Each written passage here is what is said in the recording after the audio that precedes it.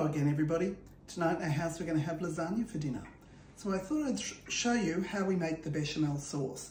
A lot of people struggle to make this traditionally on the stovetop, but in the Thermomix it's as easy as it could be.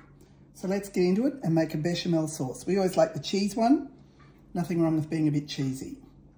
So we start cooking. Now here it's telling us that we're wanting to add 50 to 70 grams of cheese and to blend it up. We're going to skip that because I already have some grated cheese that I'm going to use, and that's okay. So you don't have to follow it step by step. We just skip over it and it'll still work. Now, into the machine, we're wanting to put 40 grams of butter. Now this butter that I'm using today, show everyone the butter, is butter that I made last week using the Thermomix. So we just put 40 grams of that in. Get the last bit out. Next, 500 grams of milk. So I always use a good quality milk. Laney Dairies is one of my favourites.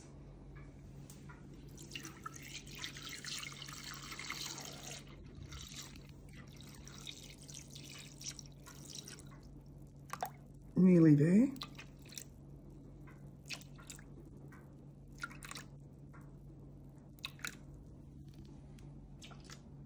There we go, close enough to 500 grams of milk. And then 40 grams of plain flour.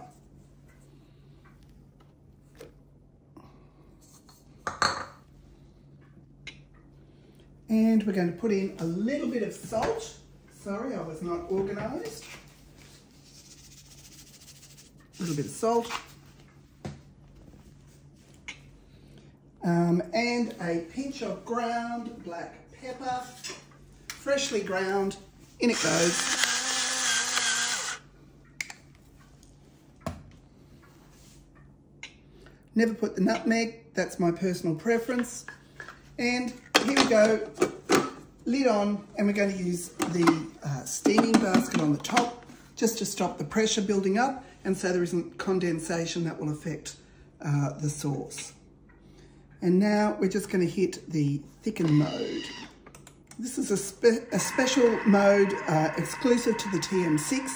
The thicken mode heats it up and the torque in the machine knows when the sauce is thick and ready. So it tells us it's going to be around 12 minutes.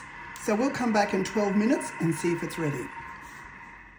Okay, so there's the time up. And you'll notice that the lights down here on the Thermomix are red. That's an indication that the bowl is hot, and be a little bit careful. So the time's up, press next.